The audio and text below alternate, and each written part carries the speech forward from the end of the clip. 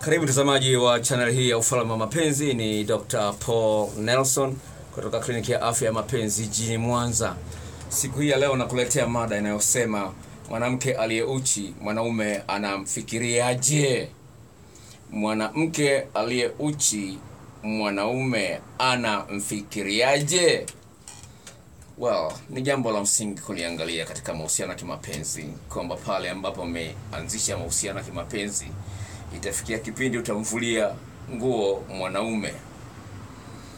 Hajalishi uhusiano huo na malengo au hauna malengo, lazima tukubaliane kwamba macho yanafanya kazi yakishirikiana na ubongo. Na kama unavyojua, mwanadamu anapaswa achague kitu ambacho anakipenda, achague kitu ambacho anakithamini, achague kitu ambacho atapenda kuwa nacho kwa muda mrefu.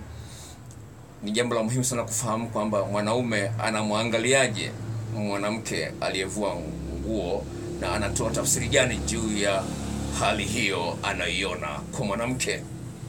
Kwa kuwa niko kwenye maandalizi ya mada nyingine ya mwanamke asiyejiamini juu ya mwili wake, naomba unanisikiliza siku ya leo, tambua kwamba kuna mada nyingine inayokuja. Mwanamke asiyejiamini juu ya mwili wake inakuwaje anapokuwa katika mahusiano ya kimapenzi ambapo anapaswa amvulie nguo mwanamume.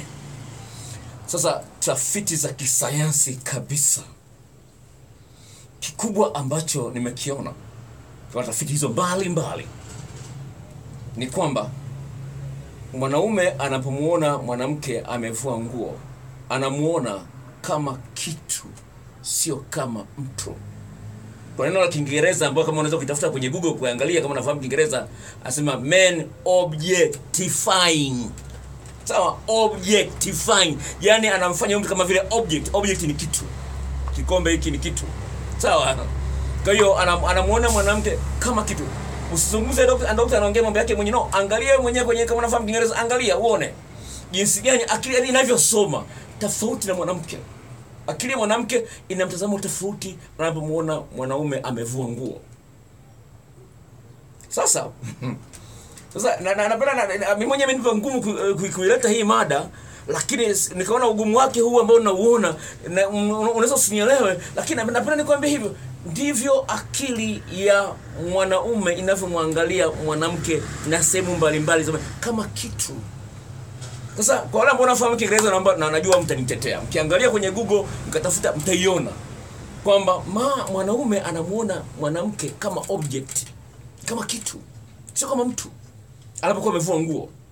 Na hii ndio maana kuna wanaume ambao anapata shida kutulia na mwanamke mmoja. Sawa, anapata shida kutulia na mwanamke mmoja, na ndio maana Biblia inazungumza hivi. Kwenye kitabu cha Warumi sura ya 12 mistari miwili ya kwanza kutukuta maneno haya, asema let your mind be transformed. Yani akili yenu ibadilishwe. Kwenye Waefeso, sikumbuki Waefeso ngapi, anasema the renewing of your mind. Akili yenu ifanywe upya. Sawa, namshukuru Mungu sababu nasoma Biblia, nasema na mambo mengine ya kidunia vile vile. Waislamu wanasema elimu dunia. Sawa, Waislamu wanasema elimu dunia. Kwa hiyo nasoma Biblia, naangalia nasema nini, naangalia na watu wana sayansi ambao wanafanya utafiti wanasema nini, na kuweka niweza kusaidia kuelewa kwa nini kuna kuwepo na hali ya kutokuelewana, kwa nini wanaume wanakuwa na tamaa sana, na jinsi gani ya kujirekebisha. Nimeweka mada jinsi gani ya mwanamke anaweza kumsaidia mwanaume asishinde tamaa, hata vile mwanaume anaweza kumsaidia mwanamke ashinde tamaa. Hiyo video iko. Kwa hiyo nimetanguliza hiyo uweze kuelewa mada hii vizuri zaidi, na jinsi gani ya kuweza haya mambo kuyaweka sawa ili uhusiano wako uweze kuwa mtamu zaidi. Kwa hiyo ukishaliona hilo kwamba anakuona wewe kama kitu, lazima ufahamu kwamba wewe kama mwanamke, sawa, wewe kama mwanamke una kazi ya ziada ya kumthibitishia huyu mwanaume kwamba wewe sio kitu, ni mtu. Na ndio maana wanawake ni wepesi wa kulia wanapokuwa na bishana moja na mwanaume amwelewe, ni wepesi wa kulia. Yani ile machozi anayotoa ataka amweleweshe mwanaume kwamba jamani mimi ni mtu. Kwa lazima uliangalie hilo katika misingi hiyo. Sasa ni hivi. Wewe fikiria kikubwa na mwanamke naomba usinihukumu tafadhali, naomba samahani usinihukumu, naomba usinihukumu, sawa? Hebu fikiria kwa nini wanawake wanapenda kubadilisha viatu, kubadilisha nywele, kubadilisha nguo mara kwa mara. Wanapenda wapendeze. Kwa nini? Hebu fikiria, mwanamke ana viatu 30, ana mikoba 50, mikoba tu ya kawaida tu, anayo mingi. Kwani unafikiria kwa nini? Hebu fikiria, kwa nini mwanamke anahitaji mikoba 30? Ana mikoba 30, 20, viatu vya 30. Kweli? Unafikiria kwa nini? Akili yake ilivyo, anataka afanye vitu vingi vya kumthibitishia mwanaume kwamba mimi nina thamani kwako kama mwanadamu. Sasa uwezo kuielewa hii kwenye akili ulivyoumbwa, nitafuta kujielewa mimi katika akili yako kawaida. Una akili mbili, una akili ambayo unaweza kuitawala na ambayo akili ambayo huwezi kuitawala. Sawa, kuna subconscious ambao huwezi kuitawala na conscious ambao unaweza kuitawala. Naomba nisikilize ndugu mtazamaji wa channel hii. Hivi ni muhimu sana mwanamke ujitahidi kumwelewa mwanaume mahitaji yake mengine katika maeneo mengine. Nimezungumza katika video fulani, sikumbuki ni video gani. Mwanamke anapojitahidi kumhudumia mwanaume, atampikia chakula, atampigia pasi, sio atampigia viatu kiwi, atamfulia chupi zake, akijitahidi kufanya akasahau maeneo mengine katika tendo la ndoa, huyu mwanamke ataonekana kama mama mzazi wa huyu mwanaume. Yaani kwenye akili ya huyu mwanaume huna tofauti na mama yake mzazi.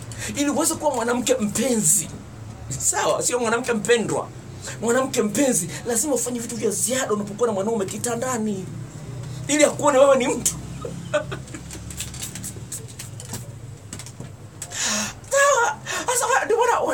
Wanaume wanalalamika, mke wangu wakati kiuno, sijui mke wangu sijui hajui mapenzi ya kitandani, sijui mke wangu hajitingishi. Nipigie simu haraka kama moja Kichaga tokea Moshi, asema mke wangu hajitingishi.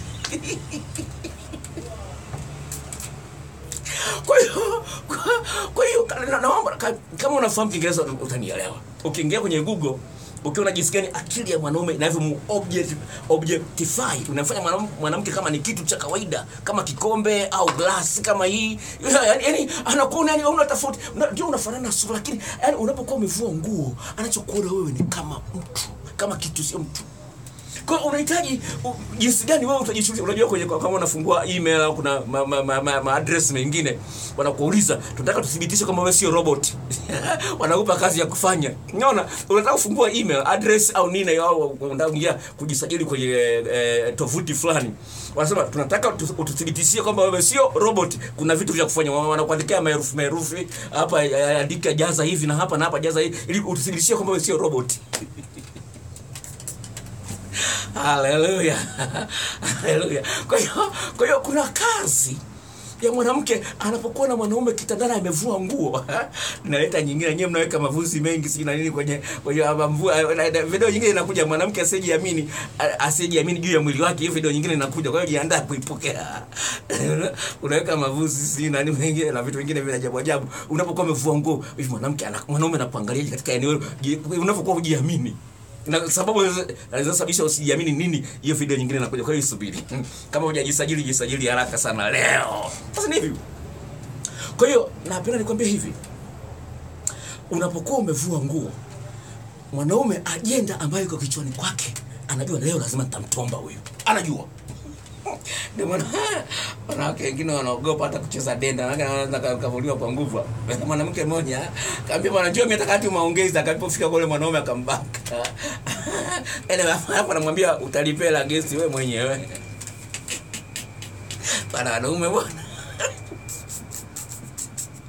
Sawa, sasa sikiliza. Unapokuwa umevua nguo, mwanaume anajua kwamba leo lazima nitamtomba. Kwa sababu ushamvulia nguo, kila kitu. Anajua nitamtomba. Kwa hiyo halimsumbui akili. Sasa anaanza kukuangalia wewe kwa upya. Utafanya nini kumthibitishia kwamba kweli napasa nirudie kukutomba tena wewe siku nyingine?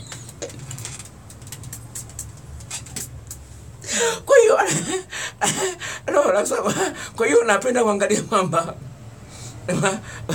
una makovu si nini, unajua wewe mwenyewe, lakini ya msingi ni jinsi gani wewe utahangaika kumthibitishia mwanaume kwamba wewe ni mtu na sio kitu. Kwa hiyo ndio maana wanaume wanataka mwanamke anayejua mapenzi ya kitandani. Kama hujua mapenzi ya kitandani, utaendelea kuonekana tu kama toy. Sawa. Kwa Ulaya sasa kuna matoi yana sura ya kike, yana uchi. Mwanaume anafanya baada ya kufanya masturbation na kujichua, analisanamu ambapo analifanya. Imeona kwenye tovuti fulani ama sanamu yanauzwa. Salamu na mwanamke unalitomba itajua.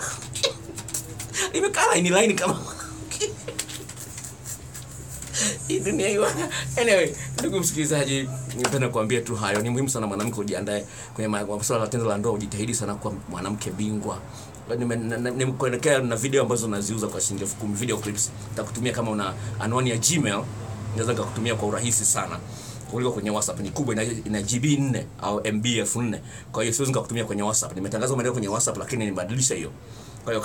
Kwa hiyo usije kaniambia bwana naomba nitumie kwenye WhatsApp, haiwezekani. Ni kubwa sana, GB 4 au MB 4 ni kubwa sana. Kwa hiyo naomba ujiandae kuipokea video za kufundisha jinsi gani kumhudumia mwanaume kitandani ili uonekane mtu. Hiyo video ipo na iko tayari, nimeshatumia wanawake kama 4 hivi. Kwa hiyo naomba ujipange na wewe uweze kuipata.